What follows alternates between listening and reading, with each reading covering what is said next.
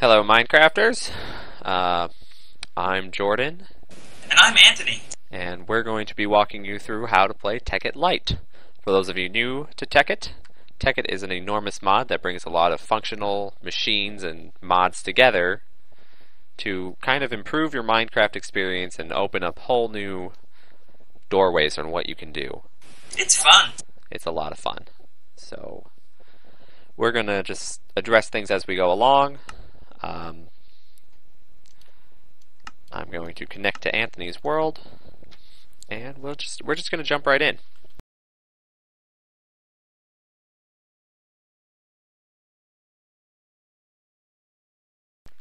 So we'll look at my kind of GUI here first. If we look in the bottom left, we've got the there's Anthony, aka Peppermint. If we look in my chat, the first time you load Tekkit, you'll have a whole bunch of these little mod reports. So Treecapitator is reporting, Ray's Minimap is reporting. I don't know why I actually have a waypoint on this world. And the very first time you run Tekkit Lite, you'll see a whole bunch, one for almost every mod. So just be ready for that. In the top right, over up in this area, is Ray's Minimap.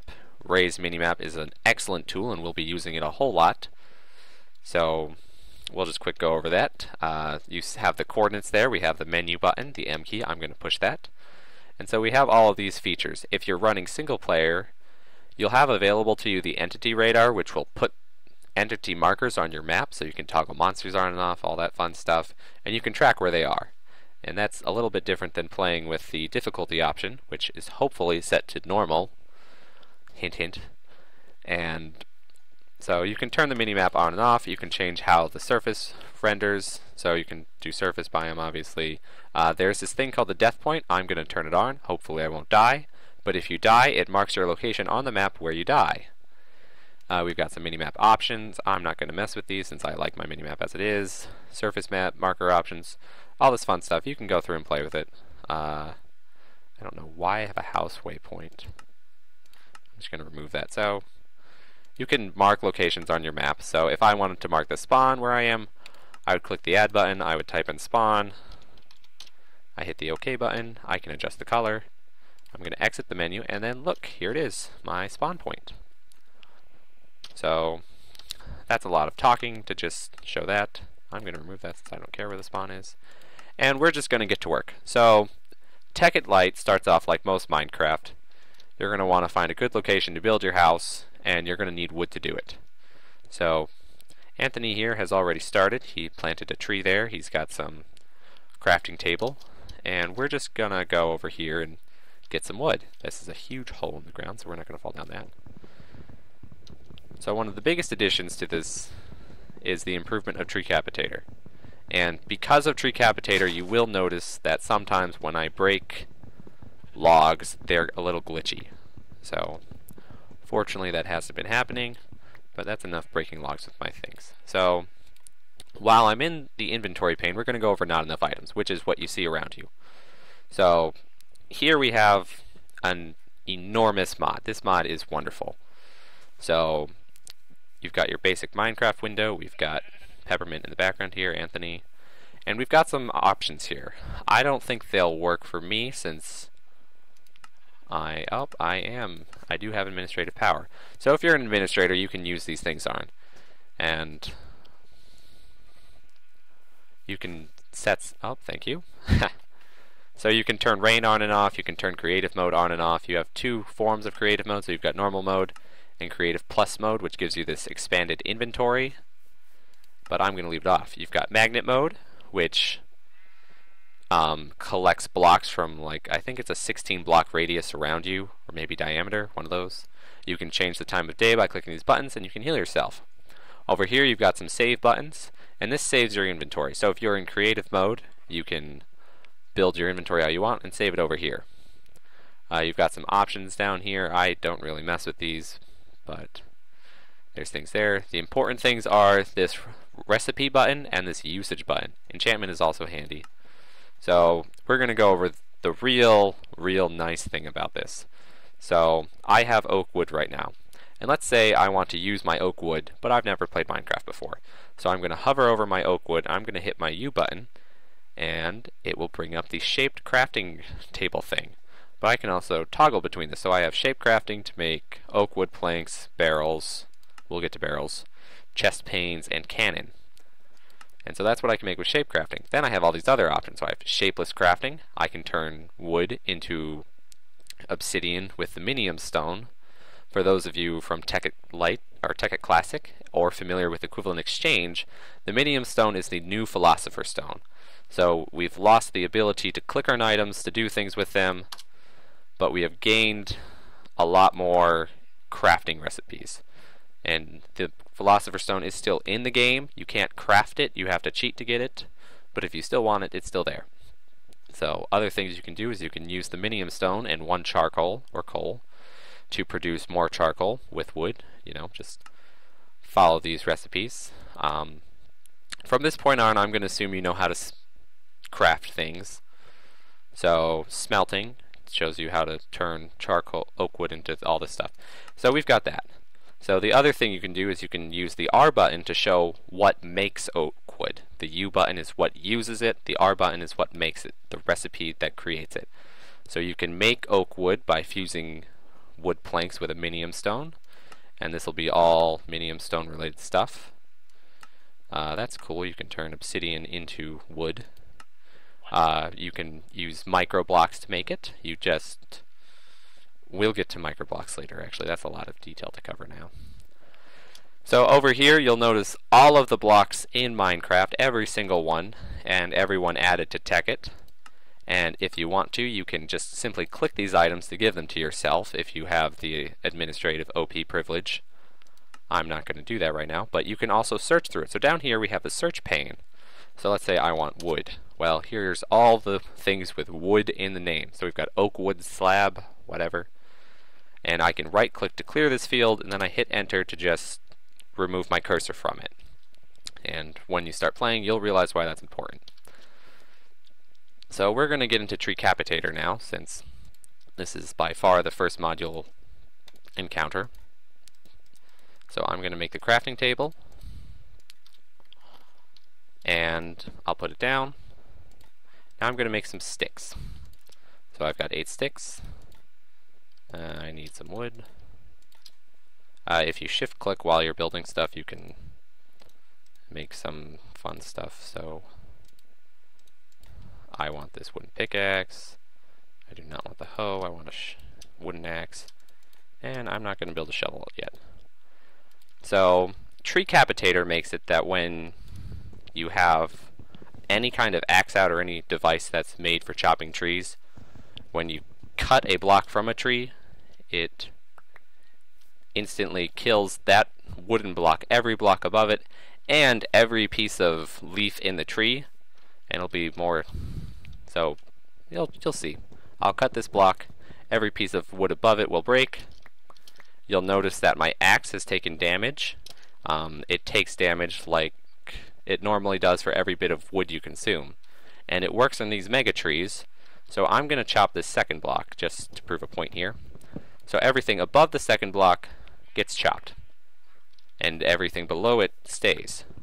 And that's Treecapitator for you. It's a great mod, saves a lot of time, and now I'm just going to run around and pick up all this stuff. So this is day 1 of Minecraft, which means our primary focus is to find cover and build our house. So we've already decided to build our house on the other side of this hill over here, and we'll go over some reasoning for why we do that. I like to build my house on the side of hills. It saves you a little bit on exterior architecture if you're not very creative, and it makes digging into things to build your home a lot easier. You don't need material to build the exterior, you just keep digging inside. So this area is nice because it's very wide, it's very open. So it'll be good for when we make farming material later, because we'll need some pens, we'll need some farms, sugarcane, all that fun stuff. And over here we've got tons of animals. So we've got the cows, the chickens, the sheep. If you notice, it's getting dark out. So I'm going to go over to where the house is. I'm not sure what Anthony is doing right now, but I assure you it's useful. And I'm going to get some stone. So let's see, where do I want the entrance to our house to be? I think here's good. He's my sidekick. He actually does a lot of the planning, so when I need to know exactly how much material I need for a certain project, he's the guy I go to. And he'll tell me. So, just a quick rule about breaking things.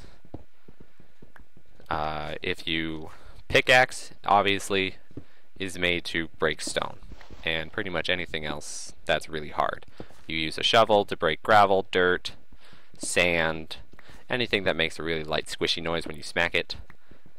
Notice that I switch to different items sometimes when I break things, so I don't actually have a shovel yet, because I was waiting on getting this crafting table out. And if you use an inappropriate item to break something, you get trouble. What kind of trouble? You break the item twice as fast, that's what I'm trying to say. So, I made these items, and now we're going to go over some of the more exciting things in Tekkit Lite. So, I need a weapon to fight monsters. Normally, Minecraft, you make a sword. Well, we are in Tekkit Lite, so I'm going to make a halberd, which is part of the Balkon weapon mod. And we'll go find some things to smack around with this. So, notice that I can right-click to change the orientation of the halberd. I've got my axe part facing towards me. This is stabby mode. Stabby mode does extra damage, less knockback, and then I've got stabby part out, or I guess axe swingy part out, and notice that there's a lot of knockback on it. So this creeper has no idea what's going on. And he dead. He was kind of derpy. One of the changes in Minecraft 1.4 is when you break plants now, or anything that can be destroyed in one hit, you no longer waste uses of your tool. So notice how the health on my halberd isn't going down. That was a large improvement. I guess I'm going to need wool. And the fastest way to make wool is to kill sheep. You'll be fine. Oh, you're not going to be fine. You'll be fine. Just don't look at the Enderman. So this black guy up here is an Enderman. He's a lot of trouble. I don't want to look at him yet because, hello, why is... You've got armor on. So because I'm playing with the Spax Pure BD texture pack, I have multiple mod skins, so some of my critters look different. I'm going to eat this apple now, and then I'm going to do something I should not. I'm going to try and find an Enderman at level 1. Ouch! Holy shit! Where'd he go? So I promised myself I wouldn't get killed, and I'm hoping that still is the case.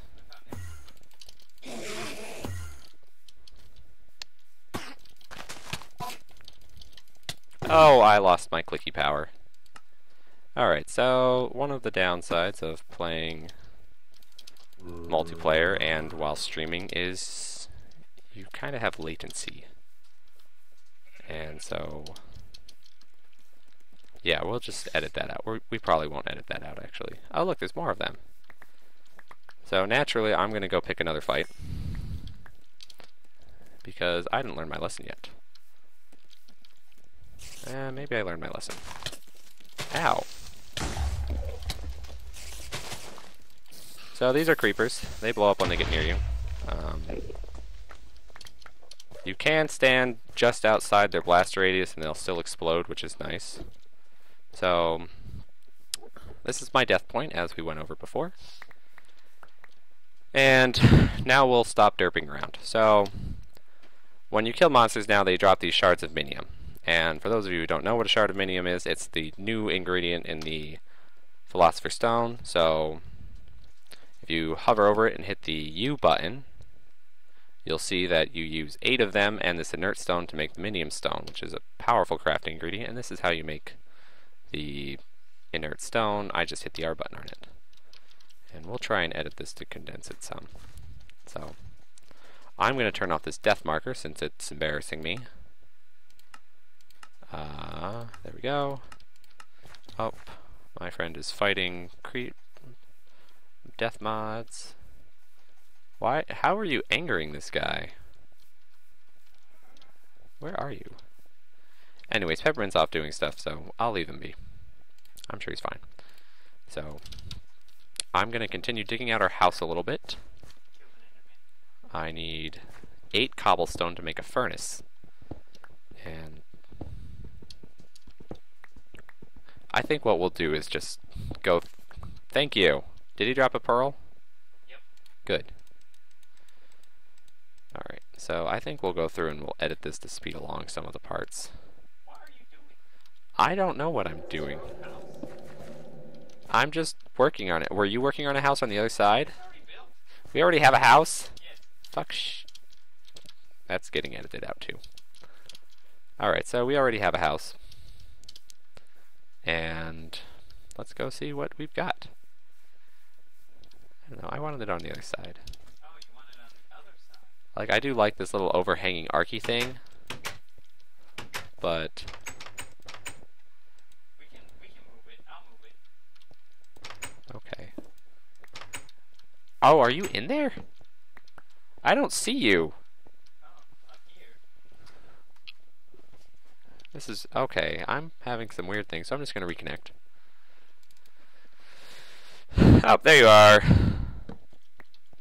Were you breaking that with... Okay, yep. So notice that he's using an axe to break a wooden object. That's very good. So, in the day, we'll go over to the forest and we'll pick out some trees to look at. There are some very particular trees in Tekkit you need to worry about. And I'm not liking the pace we're going through this. Okay, so I'm just gonna make some more wood planks. So, I see that. So this is a tree tap, and you use it to get... I have the door actually here, take the door. And you use the tree tap to extract rubber from rubber trees.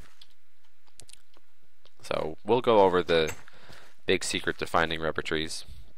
It's actually not that hard, but some people don't know it. So if we look on my mini-map, you'll see to the, what's that direction? West of here, 2 purple trees in the forest. So you've got all the red, wow, green. Green, and then you've got these 2 purple grayish trees in there, and those are rubber trees. So I'm just going to beeline for them and see what kind of material I can get from them. Anthony is going to stone over our house, and I'm just not going to wait. I'm just going to go for it. So I like to have my halberd in my first position. I'm going to get my axe out. So we're going. Anthony is bravely fighting off the creepers.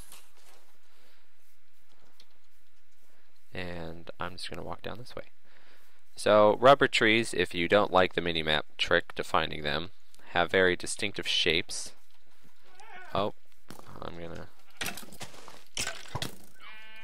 kill the skeleton first. Oh, I'm going to get the sugarcane while I'm over here. So again, with the breaking items rule, sugarcane is one of those things that you can break in one hit, so it doesn't use up your item. I heard an arrow. So I'm gonna assume someone's shooting at me, but since I can't see them, I'm just gonna let them be. Alright, so now we'll continue on to where the rubber trees are.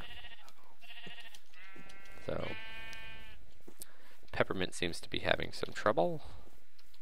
But this is a rubber tree. So we've got the gray bark, we've got the... I'm running fast graphics, so see how these leaves aren't see-through? Careful. What kind of careful? Oh, thank you. So, rubber trees always have see-through leaves no matter what graphics you're running. And they always have these weird little hats on them, I'm going to call them. So, I don't know. They've got these 2 or 3 leaves that stick out the top. Shut up. He's laughing at me.